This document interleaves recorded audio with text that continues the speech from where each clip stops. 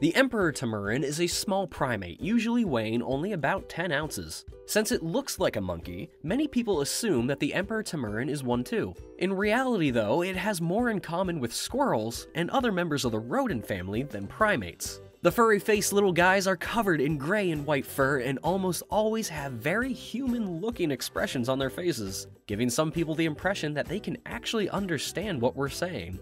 Their color is actually not related to their age. It changes according to the season, with the darker fur in winter and lighter in summer. Although this may be an exaggeration, it is believed that the emperor tamarins experience similar cognitive effects from our speech as the domesticated animals in our homes do. In addition, emperor tamarins are the only monkeys that have been observed taking care of their offspring after they're born. This is unusual to see in monkeys, as most don't even know how to take care of themselves.